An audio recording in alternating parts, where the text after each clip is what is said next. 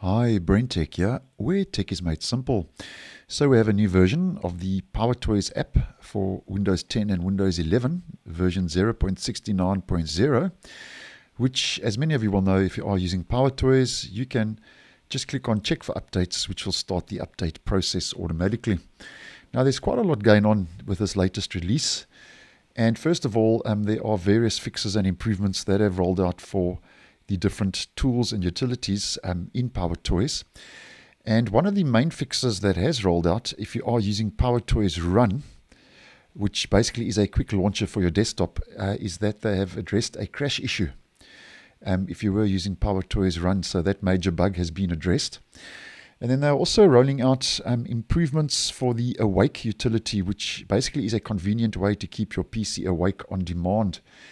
Now, you will notice if you are using Awake, if you head to the mode that they have introduced, keeping the system awake until expiration time and date. So if we click on the drop-down menu, we now get a new option, Keep Awake Until Expiration, which gives you an end date and time. So keep custom awake state until a specific date and time. So that's also now available in this latest release, which I think is a nice move in the right direction if you are using the Awake tool.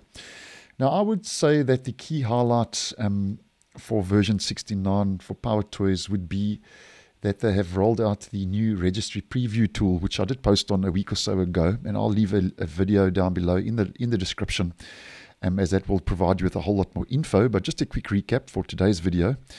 You get the Registry Preview now, which is a quick little utility to visualize and edit complex Windows registry files. And obviously you can turn the feature on, and if you click on Launch Registry Preview, that will open up the Registry Preview in its own separate window, which you can click on, which will be found in the taskbar when that opens.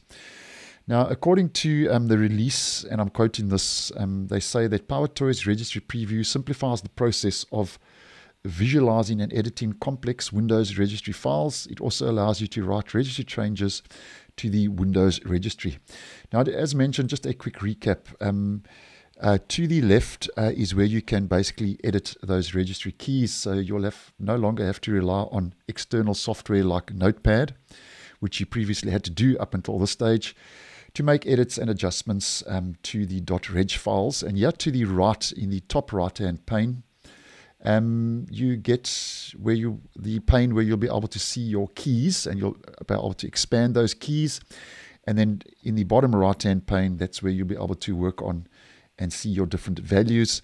And you can also open the registry editor directly from the actual tool, which I think for someone like me who does use and edit the registry on a regular basis is a nice move in the right direction, as I would always say. So the new Registry Preview now available in this latest release of PowerToys, and that's more or less, as mentioned, over and above that key highlight and those other improvements, a whole lot of different fixes rolling out for the different tools and utilities.